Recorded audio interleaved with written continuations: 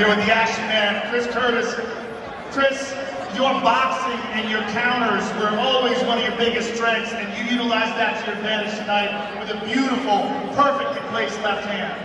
Yeah, we had to, man. Joaquin's really fast, really explosive, good striker, man. He's just, 35, just 28, you don't run the athletes like that, so we really had to be sharp, and I wasn't really getting on speed. But I hate the corner counter by the time he beats me. Well, he came at you with a lot of volume and a lot of pace, but you found the perfect shot. Let's take a look at it here.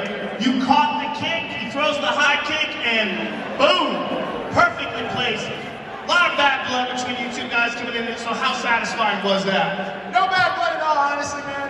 Guys, Joaquin's a competitor. He's trying to sell the fight. He's getting himself hyped up. No bad blood. I've trained with him before. I thought we were friends going into this. I got nothing but respect for him. Coming into this fight, win, lose, or draw, I was happy with it because I knew Joaquin Buckley's the one new division. He's going to say, screw it, we'll stay here and fight for the fans. So, win, lose, or draw, man, I was happy. I got nothing but respect for him to say. Congratulations, sir. You win with grace. Thank you, thank you. I just want to say, guys, good shout out to my team. Actually, Couture, my coach right here, my head coach Nate, so they work wonders with me.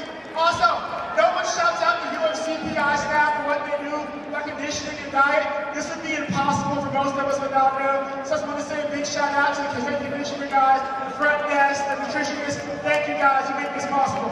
Congratulations, sir. The Action Man, ladies and gentlemen, Chris Curtis.